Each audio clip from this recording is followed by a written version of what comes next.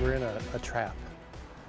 And that to solve this problem means we have to have some very, very serious discussions. And I don't see that happening. I see guarded positions. Everybody's self-interested in their own state.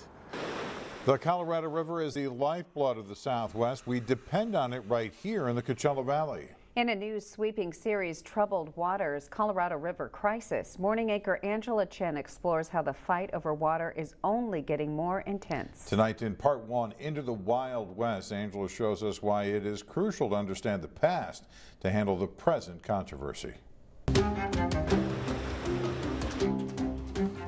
Colorado River water.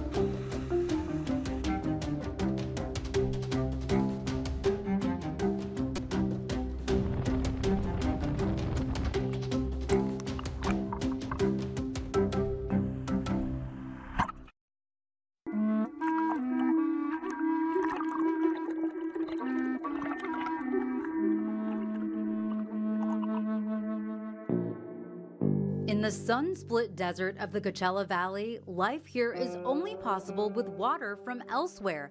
The water that grows our food, the water we drink, the water we exist around come from the special aquifers below and the Colorado River. All right, hold on, lean in. But the river is now in crisis, and as one environmentalist you'll hear from puts it, we are on a train headed for a cliff. And to understand how we got here, we have to travel to Colorado and back in time. It is an ancient beast of current and flow, birthing life and legend in our nation's history. The dreams came first, and then our creator Matavil created the sky and the earth. These are wild waters, nourishing Native American tribes since time immemorial. A fickle thing that forced tribes to move when the river dried up. But for all its mystery and formidable force, its headwaters at the La Poudre Pass Lake in Colorado start with a quiet tune, nearly imperceptible, streaming softly before crescendoing downstream in its 1,450-mile journey. Mighty Colorado! I traveled with my intrepid photographers Tim Kiley and Kent Kay.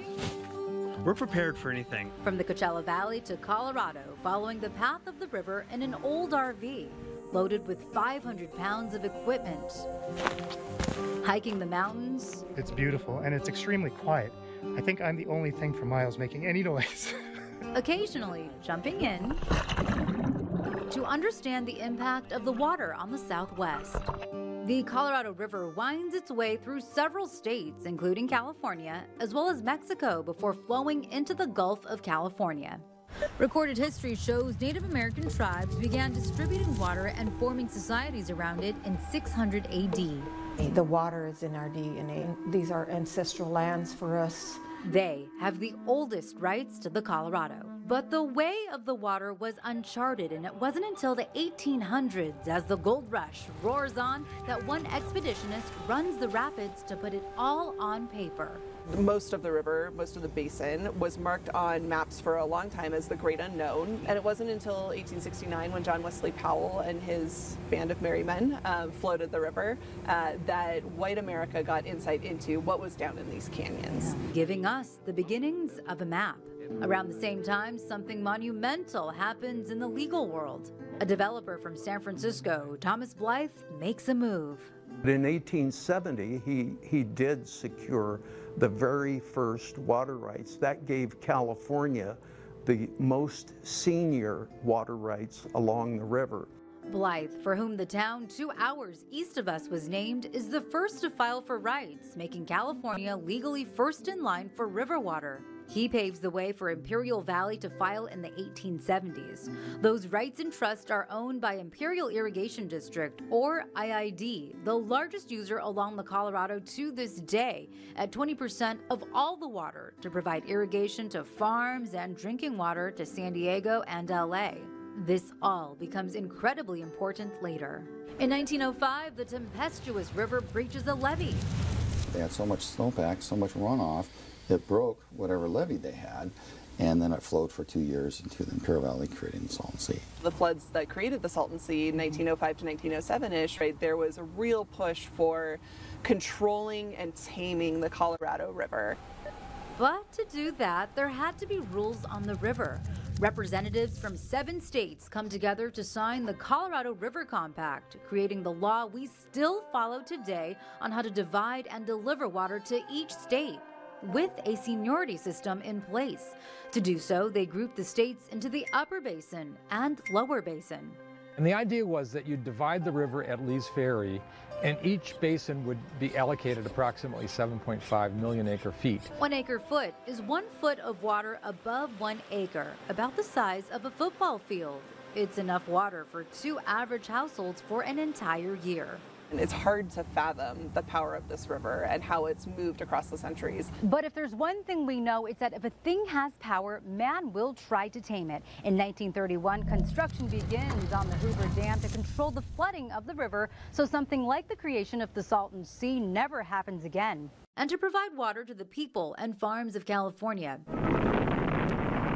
The thunder of man's determination to conquer the Colorado. It is an engineering sensation. Workers built a dam so massive that it spanned a canyon 60 stories high to contain the force of the Colorado. It became a real symbol for the ingenuity and resilience of America in the face of hardship. To this day, the Hoover Dam stores the water going to Arizona, Nevada, and California. And in 2000, our decades-long drought begins, which brings us to our current predicament.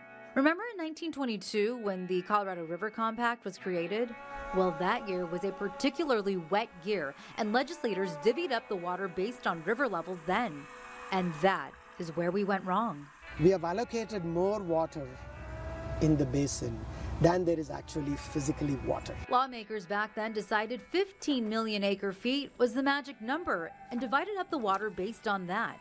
But we now know in any given year, the river only gives us around 12 million, with climate change hurting water supply.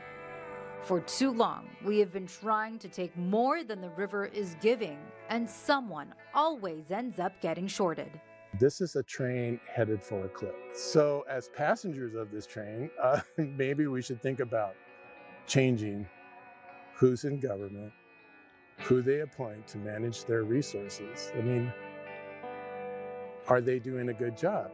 Critics say water has been mismanaged by those in power in all states, rooted in a system that assumes we can always engineer more water even when we don't have it. Major cutbacks have to be made. But the thing is, no one wants to give it up. After all, water is life and money. But if no one can come to an agreement, then the life we've become used to in the West might shrivel, eroded by forces beyond our control. In Colorado, Angela Chen, News Channel 3. And next week, Angela will be taking a deep dive into the water rights along the Colorado River and why an agreement made more than 100 years ago is leading to this fighting today. Head to KESQ.com to see behind-the-scenes clips, unexpected scares, and the journey that Angela and our team took to capture this story. And this series was supported by the Water Desk. That's an independent journalism initiative based at the University of Colorado Boulder's Center for Environmental Journalism.